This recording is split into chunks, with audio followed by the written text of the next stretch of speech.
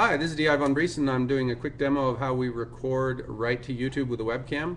This is the Microsoft LifeCam Studio, I believe, and normally it does a great job with light correction, but at the moment when I use the live recording feature on YouTube it doesn't, so I had to turn on the lights. I also removed my glasses because I didn't want them to create a glare, which means I can't see anything. Where are you? Including the stop button for this recording. So one wants to figure these things out. I imagine it's over there somewhere, but I don't want to look away from the camera because then it'll tell my audience I don't care about them. I'm looking